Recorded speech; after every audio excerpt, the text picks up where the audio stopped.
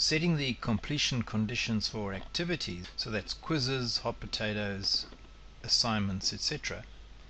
First of all, we can have a look at the settings page. The completion settings are always at the bottom of the page, and at the bottom you always have these two sections: restrict access, which means that you can hide it until the student has completed other activities, and then activity completion. And here you can see the setting is show activity as complete when conditions are met and require grade. Now quite often this is defaulted to that one. Students can manually mark, or it might even be do not indicate. So have it set as show activity as complete when conditions are met and tick that. And then you set the passing grade in the grade book. If you leave it like this without changing the passing grade, then any grade will do. So I'm now going to save.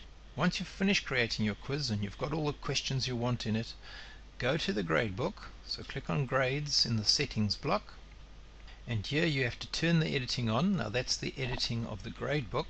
Once the editing's on, you'll see these icons, and we're looking for checkpoint 1 and the edit icon at the top of the column. Right, so not that one there, the one at the top of the column of checkpoint 1. And once you're there, you'll see there's the grade to pass. So this is 100%, seeing that it matches the maximum grade. Nasty. And then you save your changes. Now that will be the same whether it's a quiz or a hot potato or an assignment, whatever activity is in here, this is where you set the passing grade.